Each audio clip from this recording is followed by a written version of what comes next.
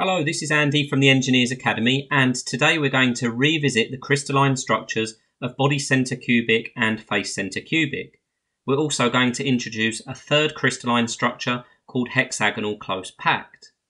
So what we have on the screen here is the information sheet for this learning outcome, and pictured we see our body centre or BCC, our face centre FCC, and our hexagonal close packed HCP structures. Directly underneath each of those diagrams, we've got some additional information about each of those repeating elements. So let's begin on the left-hand side with our body centre cubic structure. And the first things that we're going to discuss are coordination number and packing factor. So we see from the information that BCC has a coordination number of 8. And what that literally means is if we were to take our central atom here, and we were to work out how many other atoms are in direct contact with that atom, then that number would be 8. I want you to imagine that each of the atoms on the corner move towards the central atom, and what you would notice is that all of those 8 atoms on the corner would be in contact with the central atom, hence a coordination number of 8. Now, packing factor refers to how much atom versus how much free space is within that unit cell. So imagine once again that all of those atoms on the corners move towards the central atom, and what we're left with is a unit cube. Within that unit cube, 0.68 or 68% will be atom, and the remaining 32% will be free space. So the packing factor is a ratio of atom to free space. Let's move on and repeat that for the face centre cubic structure. And the atom that we're going to refer to when looking at coordination number is the atom on the top surface. Now you're going to need to use a little bit of visualization here, because once again we need to imagine all of the atoms moving towards that central atom. And in doing so, they're going to come into contact with that atom. Now we can immediately see that there's going to be 4 atoms in contact with that central atom.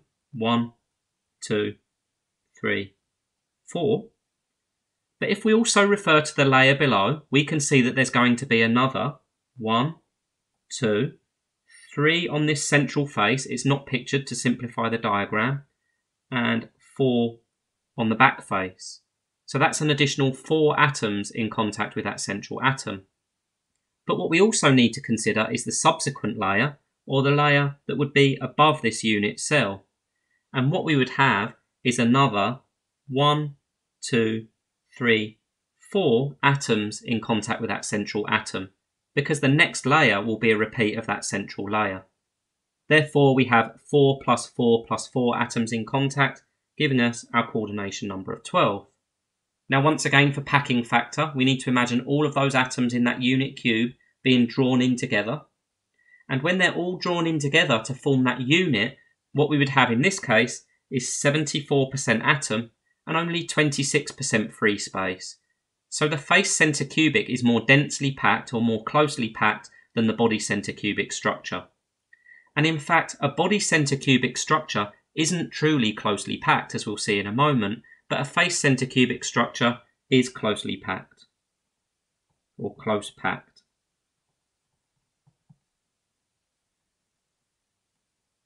So let's move on to our hexagonal close packed structure. And what we immediately notice is that we have the same coordination number as we had with face centre cubic. Coordination number's 12.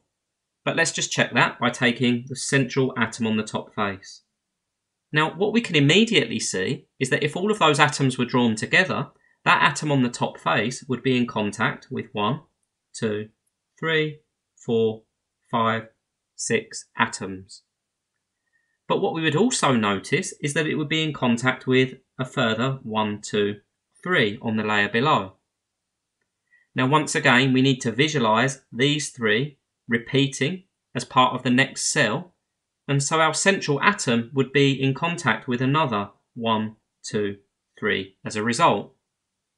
3 plus 6 plus 3 gives us our coordination number of 12 for the hexagonal close packed structure.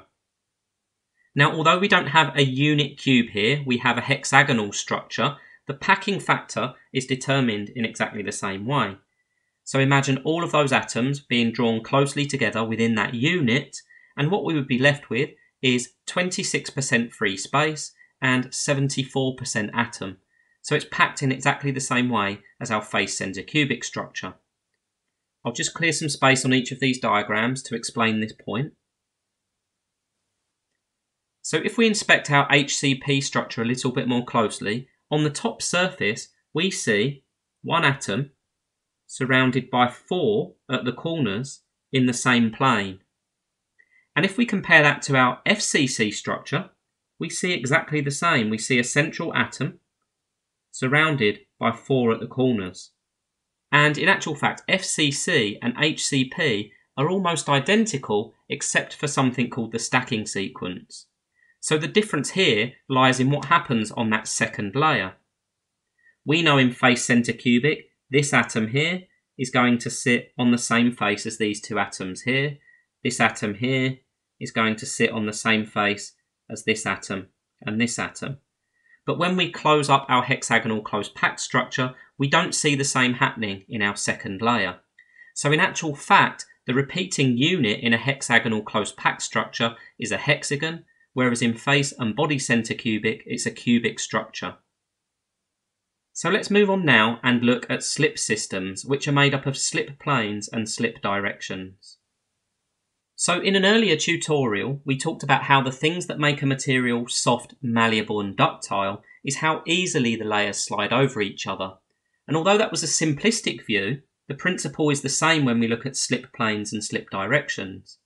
As a starting point, let's look at our face centre cubic material.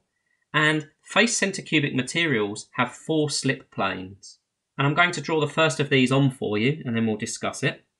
So the first slip plane runs from corner to corner and then in to the back corner of the cube. So in effect, the slip plane is at a diagonal to the cube itself. Now the easiest way to think about slip planes is it's where the atoms are most closely packed, or it's where the atoms are going to have the least resistance to motion. If you like, all of the atoms on that surface are sitting in exactly the same plane, so it's easy for them to slide across the next layer. I'm going to draw a second slip plane on this cube, but please note there are an additional 2 which I won't draw on because I don't want the diagram to become too crowded. So we have a second slip plane which runs from corner to corner and then into the far back corner here. Again, producing a diagonal plane. So face centre cubic has 4 slip planes. Let's just go back to our first slip plane. And now we're going to discuss slip directions. So we've already established that face centre cubic has 4 slip planes, and each of those 4 slip planes can move in 3 directions because we have 3 slip directions. Now the directions that this can move in is it can move in this direction here, it can move in this direction here, or it can move in this direction here. So if each of our 4 planes can move in 3 directions, that gives us a total of 12 separate slip systems. All we need to do is multiply the number of planes by the number of directions each of those planes can move in, and that gives us the number of slip systems. It is worth mentioning that in order to be soft, malleable and ductile by definition, a material requires 5 slip planes or more. So we can see that face centre cubic is a soft, malleable and ductile material. So let's move on to body centre cubic. So the first thing to point out about body centre cubic is that it's not closely packed, not in the same sense as face centre cubic and HCP structures. And the reason being is if we were to draw each of these atoms to the centre, once again, then all of those atoms would touch the central atom, but none of them would touch each other. So what we don't have is any planes where these atoms are very tightly packed, whereas we do see that in the face centre cubic material.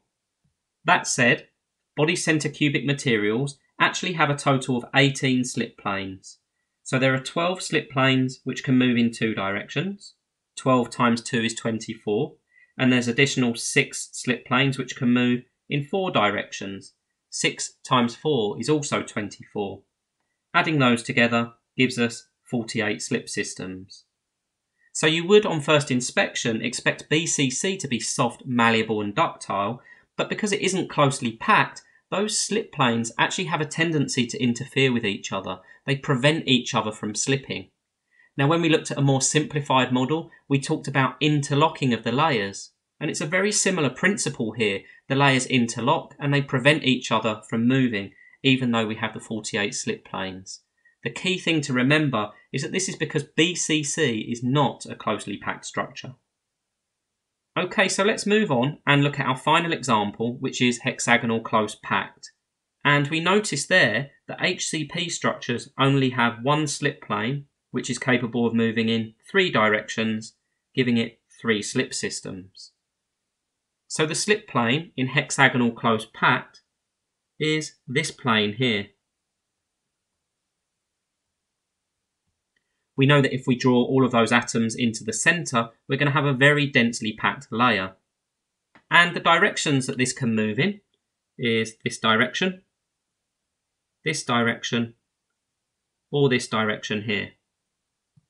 Now you may be wondering why this bottom surface here isn't also a slip plane, and the reason is because it's in the same plane as our top surface. So we only have one slip plane because the 2 planes are aligned. You may also be wondering why this isn't a slip direction, and this isn't a slip direction, and this isn't a slip direction. And again, the reasoning is very similar. If we call this direction 1, then this direction here is also direction 1. They're in the same direction as each other. And by the same reasoning, if we call this direction 2, then this here is also direction 2. So we only have one slip plane and we only have 3 slip directions in HCP structures. Because we don't have the required 5 slip systems in HCP structures, they tend to be very hard, non-malleable and non-ductile. So just a quick summary then. We have face center cubic materials with 12 slip systems. Because that's closely packed, we end up with a very soft, malleable and ductile material. Next we have body center cubic. It isn't closely packed. So what we end up with is a relatively hard, non-malleable, non-ductile material. But the hardest, most non-malleable and non-ductile material, or structure, is the hexagonal close packed, because we only have 3 slip systems. The likelihood of layers slipping past each other in the HCP structure is greatly reduced.